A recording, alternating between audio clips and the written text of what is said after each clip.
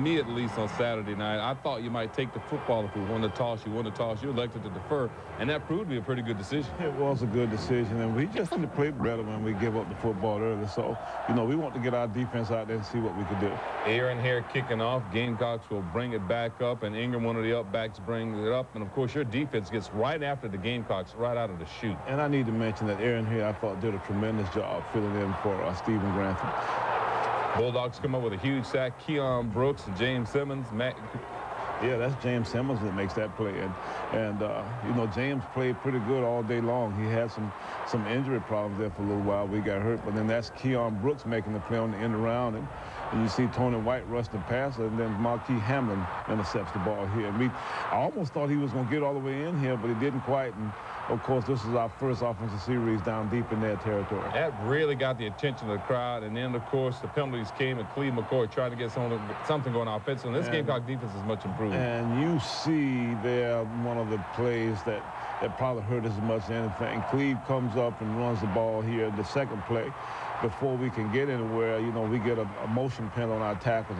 And I gotta commend the Gamecock fans. They did a fantastic job of knowing exactly when to get their loudest when we were trying to communicate. And that really hurt us there for a while. But then Aaron Hare comes in and bangs a field goal through. And I was really excited about the fact that we were able to get on the scoreboard early. That was a 37-yard field goal. That's a pretty healthy field goal from a guy who is not normally kicking the field goals to get the Gamecocks on the board here. Carolina comes back, but your defense playing hard at this point. This is Terrace Allen making a play there on Corey Boyd.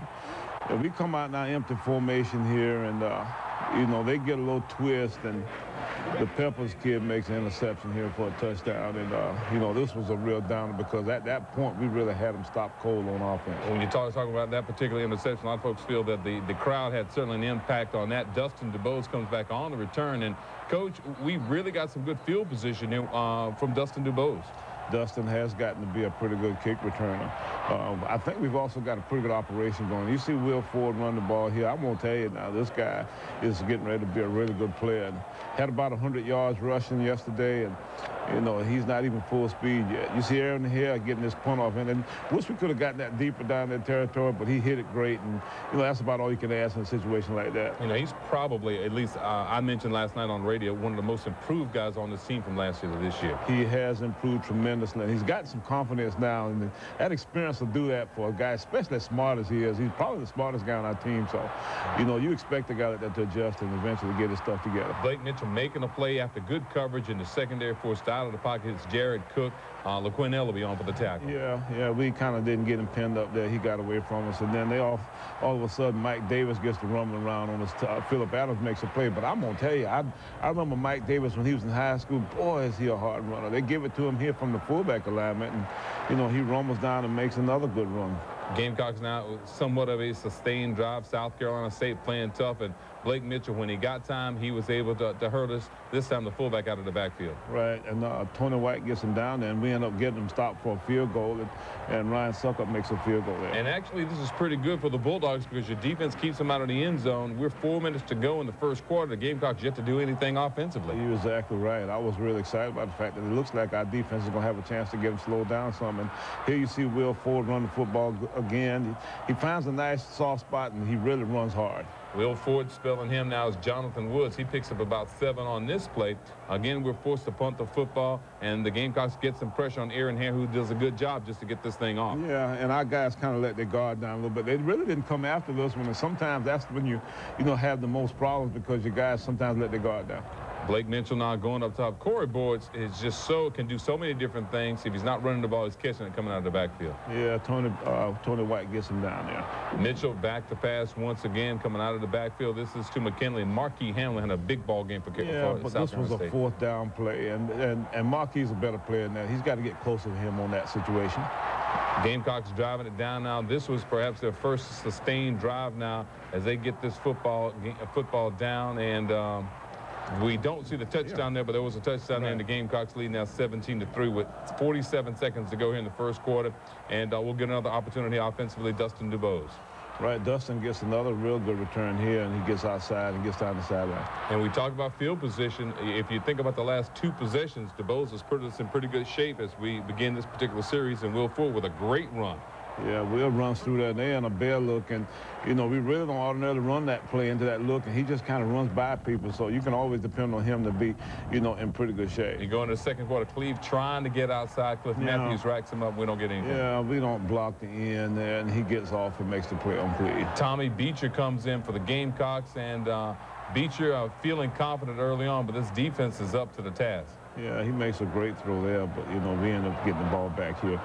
Cedric Lloyd gets in there on him, and Keon Brooks makes the fumble recovery. They reviewed this, and it was clearly a fumble on the part of Blake Mitchell, and the Bulldogs now get it to Spencer Miller. This was a pretty good play with Miller.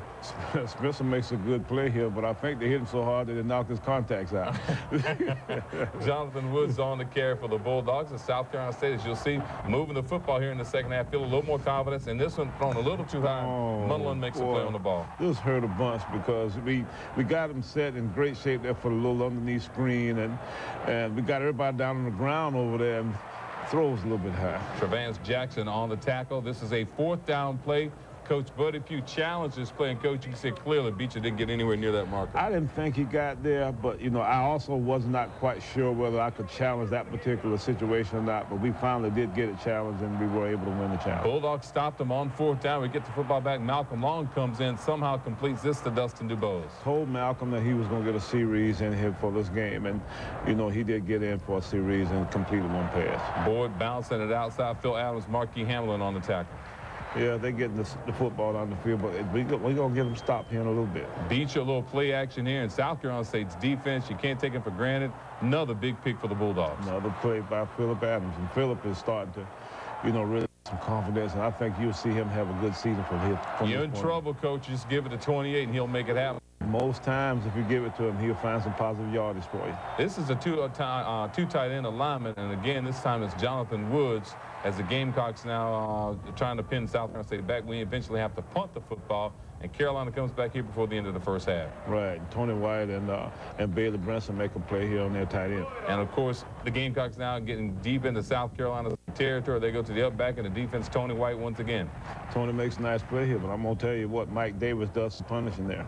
Mike Davis, a very strong run out of Columbia, and here comes the pressure from the defense, and Keon Brooks comes up with a big recovery. Yeah, Ryan Potts rushes the passer here on a little twisted stunt, and he gets in there and avoids the back and hits the quarterback, and he fumbles. Bulldogs get some yardage here on Trey Young making a catch for about 7 yards.